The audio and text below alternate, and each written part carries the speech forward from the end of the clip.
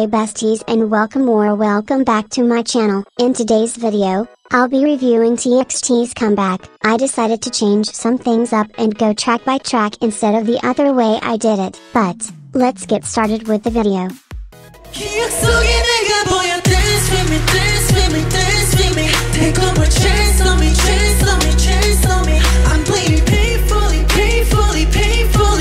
Starting off pretty strong with opening sequence, I've noticed TXT has a great habit of making the first track of their albums some of their best songs within those albums, and I'm so happy they kept it going with this release. It really fits the vibe of the album and almost tells you what the whole vibe of the album is gonna be. Gotta say, this is probably my favorite song within this release. It's very rugged but not too messy. A good balance. I really love Yeonjun's voice here. We know he has a great voice, but there's just so much flavor specifically in this song, and I'm so glad we get to hear more of Taehyung's grunge-like voice. A pretty great start to the album, so I'm giving this song a 9 out of 10.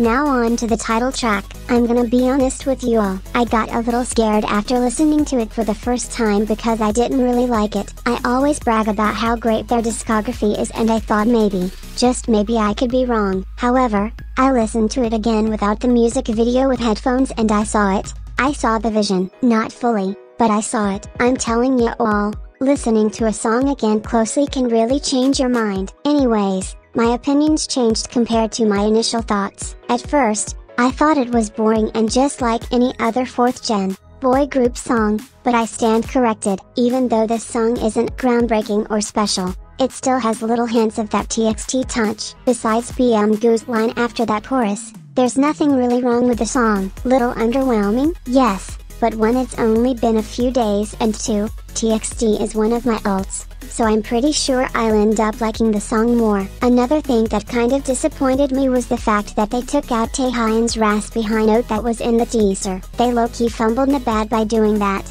but it's fine I guess. The music video was beautiful though. Overall, it's pretty good. I'm probably just kind of bitter that we didn't get another Blue Hour slay, but that's fine. Is the title track bad? Not at all. Is it their best? Not even close. But it is well-produced song that I can see growing on me soon, so for now, I'm gonna give it a 7.5 out of 10.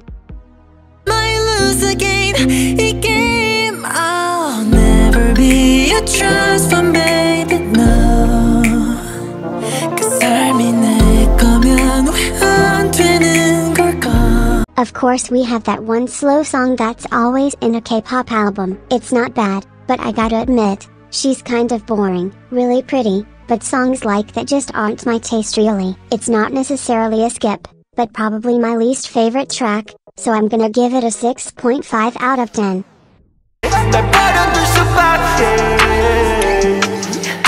Lonely boy stay lonely.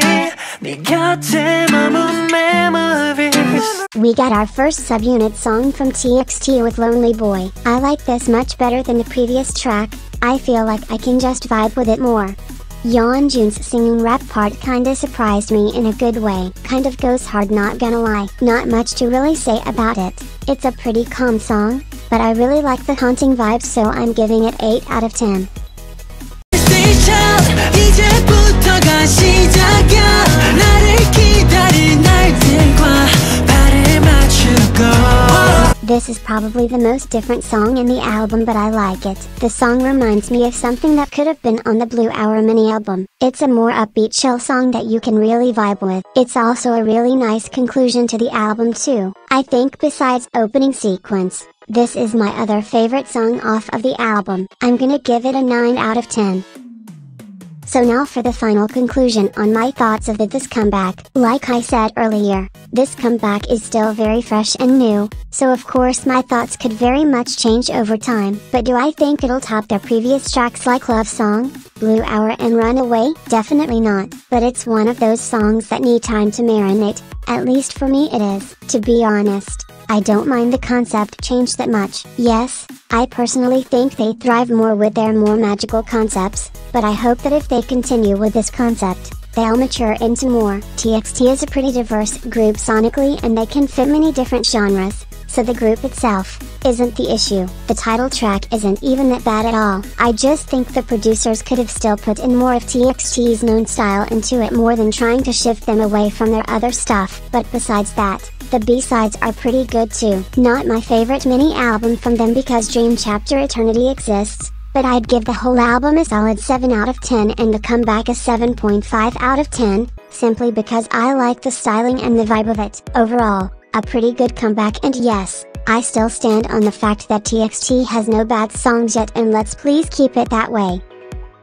And that's the end of the video. I hope you all enjoyed. Tell me your thoughts about TXT's comeback below. Please like and subscribe and have a good day. Bye besties.